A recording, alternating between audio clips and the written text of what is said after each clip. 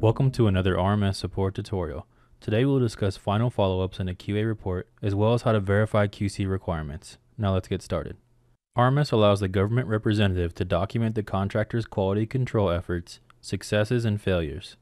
An effective and conscientious QC program will almost always result in a good quality project.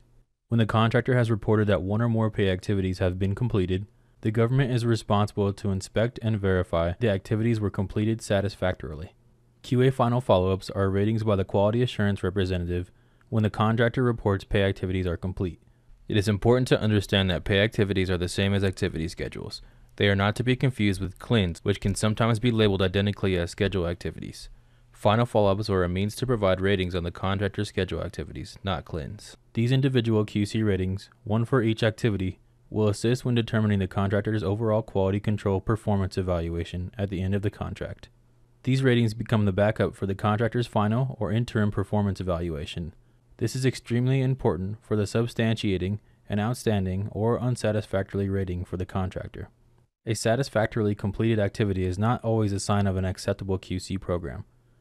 The activity itself may be outstanding quality and even far exceeds the minimum requirements for that contract. However, it may be more due to the government's success and not the contractor's.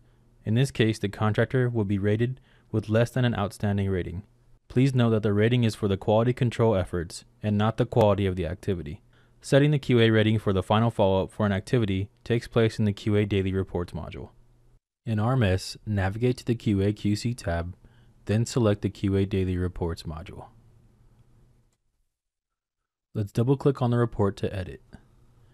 Notice the blue tabs located on the left: QA Tests, QA Final Follow-ups, and Verify QC Requirements. Select the QA Final Follow-ups module. This menu will list all the activities that require a rating code as previously mentioned.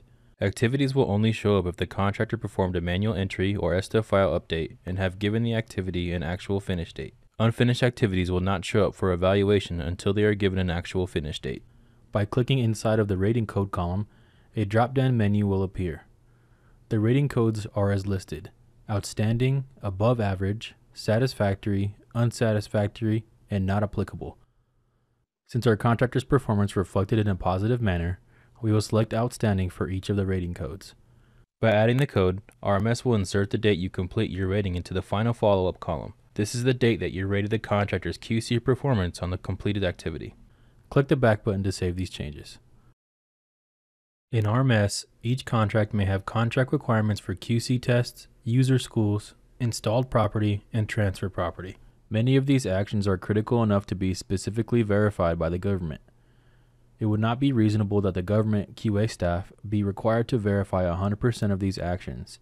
Therefore, only a representative number should be selected from each of the categories as requiring specific verification from the QA staff. The number of QC requirements that the QA staff will verify should be determined during the initial planning stages once the requirements are identified and coordinated with the contractor's CQC plan.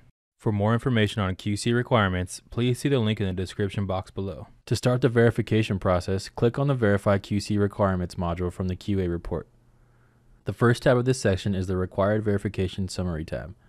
It is intended to provide a quick overview for the manager to see at a glance the number of each items. Each QC requirement will be filtered by type according to the boxes above. The QC requirements appear in the contractor's QC Daily Report screens until they are updated and reported complete, with a passing grade if the requirement is a test. Just as with completed activities, once a QC requirement is reported complete, it appears in the government QA report to be verified if required. If the action taken by the contractor complies with the requirement, the item is officially complete. If the requirement is reissued, it appears again in the contractor's list and the cycle repeats itself. Now it will indicate whether there is concurrence that the item is completed satisfactorily, or to reissue the item back to the contractor for further action by clicking the inside designated boxes. For this demonstration, we will select Concur for the QC test and Reissue for the installed property. Then click the back button to save the changes. Now you may complete the rest of the QA report as needed. For more information on how to complete a QA report, please view the link in the description box of this video. In summary, we discussed how to address the final follow-up methods for activities in QA reports, as well as how to verify QC requirements. As a reminder, QA final follow-ups are ratings by the quality assurance representative when the contractor reports a pay activity as complete. These individual QC ratings will assist when determining the contractor's overall quality control performance and evaluation at the end of the contract. QC requirements will appear in the contractor's QC daily report until the verification process has taken place. If you experience any technical difficulties while attempting to verify QC requirements, setting up QA final follow-up ratings, or navigating through the QA daily report, please contact the RMS Support Help Desk by submitting a support ticket or by calling the help desk phone. Links to our contact information will be provided in the description of this video. We hope you found this video informative, and thank you for watching.